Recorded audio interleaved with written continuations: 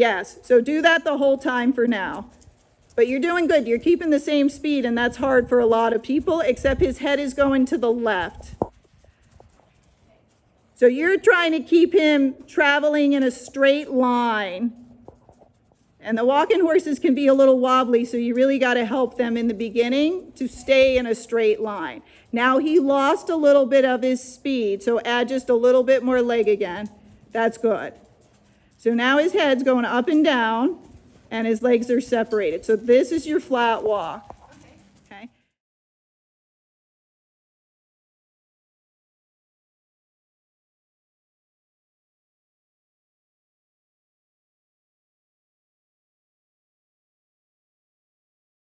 Okay. Now I'm going to change a couple little things as you're going around. So as his head goes up and down, he also sways his head side to side. We don't want him to do that. It makes a lot of motion in the saddle, especially if in time your reins are looser because he's doing well. You don't want their heads going all over the place.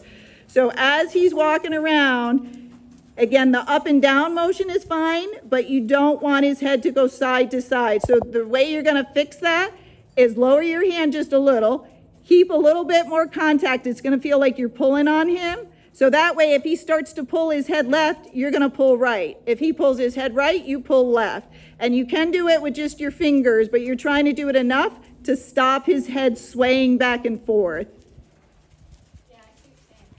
Stop him, back him up as hard as you can. Lean back, shove your feet out in front of you, back him up. Doesn't matter if it's crooked, keep backing up, keep backing up. You're trying to show him what happens when he takes off with you. Keep backing up. Keep backing up. Doesn't matter if it's a circle. Keep going. Keep going. Keep going.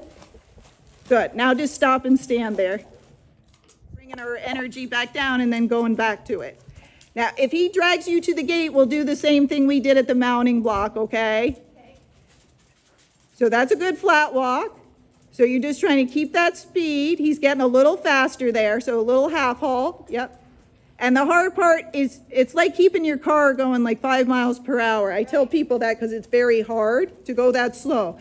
So that's good. So you're trying to find out how much leg do I have to use? How much hand do I have to use? Now, your body position, all that stuff is perfect. Now he's a little too slow, so a little bit more leg.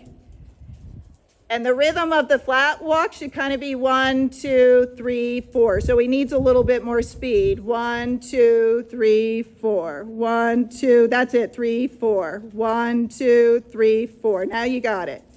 Now again, if he tries to drag you, you just stop him, back him up. But that's good. You're doing a great job. Okay. You're like, finally, Gaye, shut up. Yeah, so just, he's telling you something, because the geldings like to do that. So he got slow. The next time he might try to go to the mounting block, okay? So if he does, you just want to be ready. Like, go ahead and go to the mounting block. Let's see what happens there. But you're doing good keeping the flat walking speed. And you got to really, when a horse isn't good at gaiting, you got to flat walk a lot. So their next gait will be so much better. But if you don't work at this long enough, they are not conditioned to hold the next speed.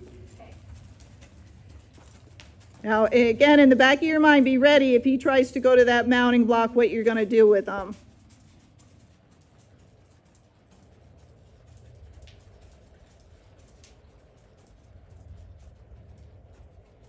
Very good. Yeah, and you can just bump him with your legs. If he slows down, that's pretty much saying, hey, don't do that. Don't go over there. Over there, then you'll half halt. But you're good. And you're... Oh, you're fine. Yep, go a little bit faster. And then with your arms, just keep them still. Everybody thinks they have to pump them. Don't. Just stay still because they have so much motion with their head and neck themselves. So you just want to focus on just keeping him straight and lower your hands just a tiny bit so they're not so obvious. That's it. Now he slowed down.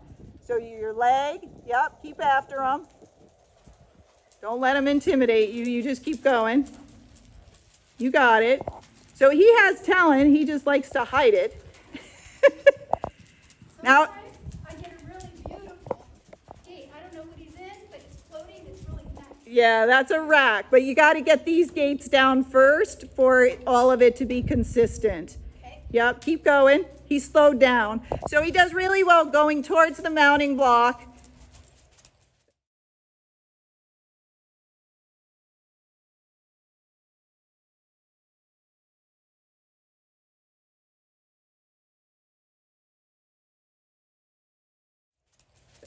And then he slows down. So remember that. So as you're going towards the mounting block, you probably won't have to push him much, but as you're going to pass it, then you got to push him and make him go again. Lower your hand just a little bit more there. That's better.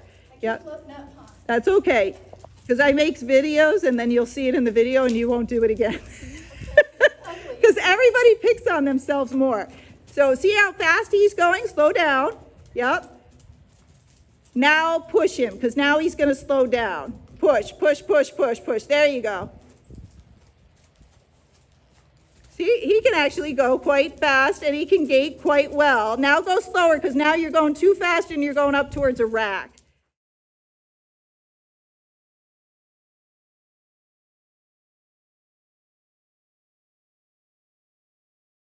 Rack.